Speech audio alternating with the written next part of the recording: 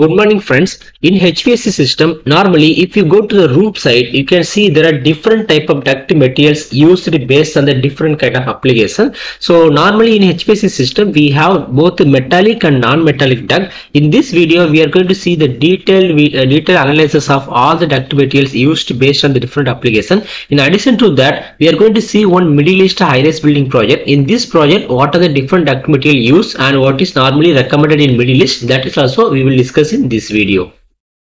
So coming to the metallic duct, the first very important duct material which we normally see is a galvanized steel duct. It's a standard and the most common material used in the air conditioning system. The specification for galvanized steel ducts are ASTM A635 or ASTM A653M. If you go to the British standard, it is BS2989. The minimum gauge of round, oval or rectangular ductwork shall be 26 gauge as per SMACNA standard. Ductwork normally fabricated using SMACNA or DW144 standard. So the gauge mean it indicates the thickness. We will see what are the thickness in the coming slides.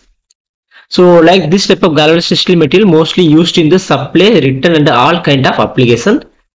And the next one, the galvanized sheet metal recommended for ductwork should have a zinc coating. So if you see the galvanized steel material, both the inside and outside, you can see the zinc coating. Usually it follows the G90. This is the most common recommended arrangement in the Middle East also. So G90 mean is 0.9 ounce or 25.5 gram of zinc coating should be provided in 1 square feet of the duct. Similarly, like G90, we have the G65, G115, G235 also available. So if you are increasing the G number, that means the coating thickness will be increased.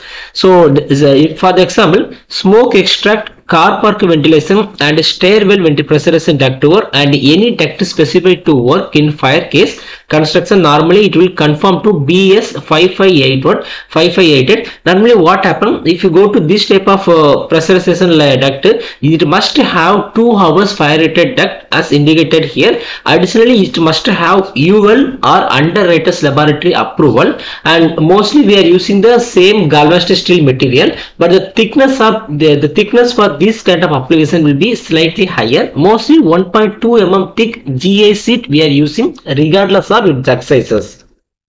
So if you see in this table, the SMACNA means this is Sheet Metal Air Conditioning Contractor National Association.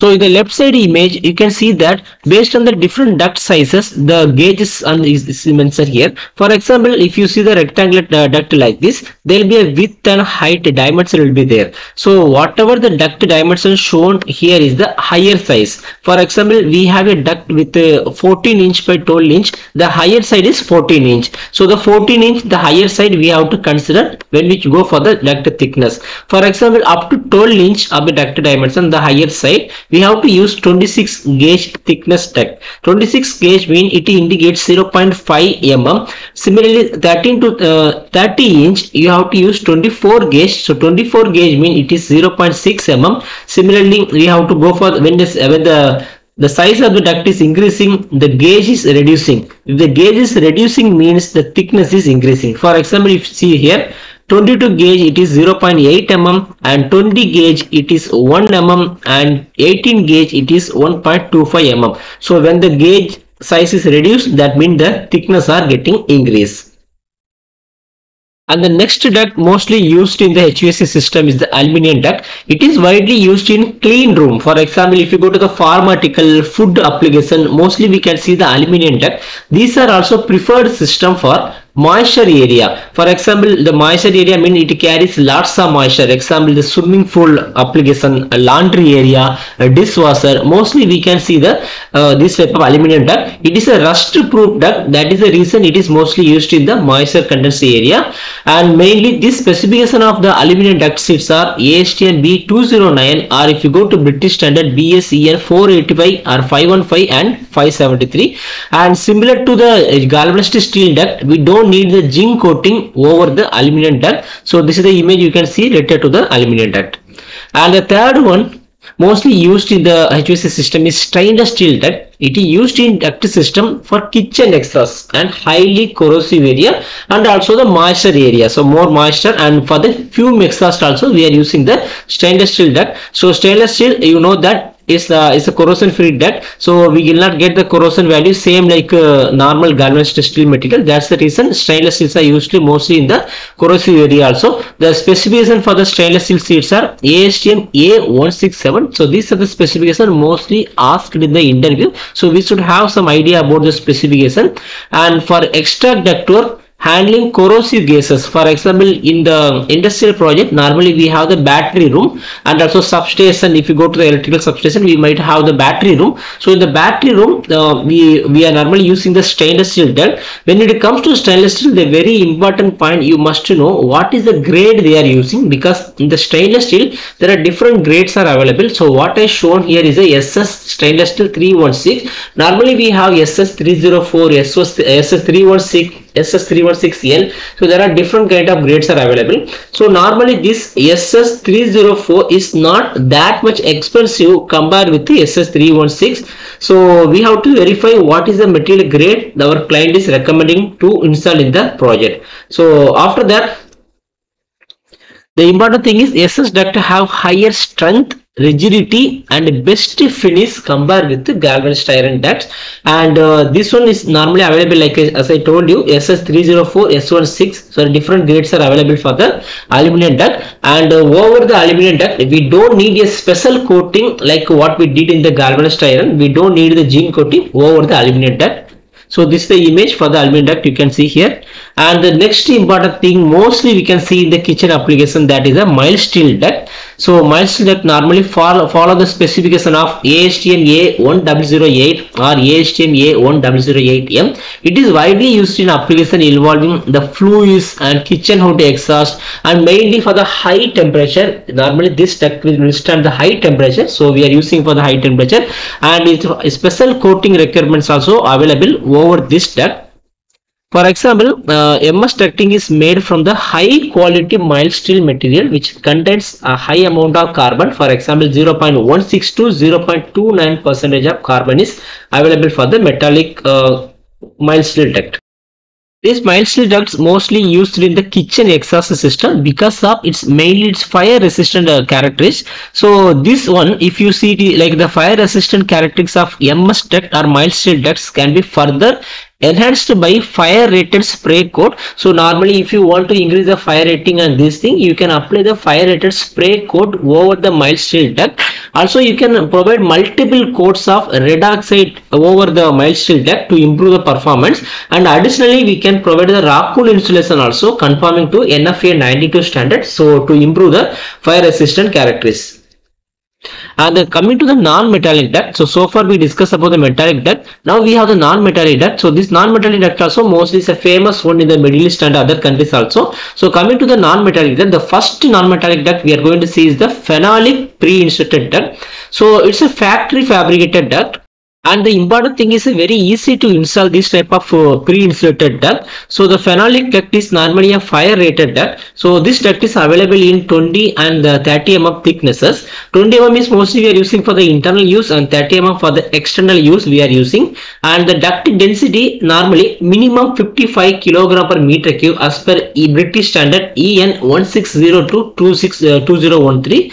And the thermal conductivity of the duct normally it should be low. So like you see here for the phenolic pre-insulated duct, mostly it will come with 0.033 W by MK at 23 degrees Celsius mean temperature, following the standard of ASTM C518, and it's a UL 181 listed fire rated duct. And in this duct, factory applied aluminum foil reinforcing on both sides. So in the duct, if you see the duct image, and both side, for example, like you see in this duct, and both side, front and back side, we can see the aluminum foil like this. So if it is installed in the FCU, like you see here, we can fabricate the duct, we can fabricate the phenolic pre-insulated duct in this way. So it's very easy to install in the site for this type of duct. And coming to the second thing, this aluminum foil which is reinforced over the duct, which has maximum 200 micron aluminum thickness. And this duct, phenolic pre-insulated duct, can be used in supply, return, fresh and also exhaust air application. But mostly in the Middle East we are using this duct for the only for the indoor. So up to 4 meter long ductwork is available with using this type of phenolic pre-insulated duct. And the main and important points to note down with this one is it's a fiber free duct.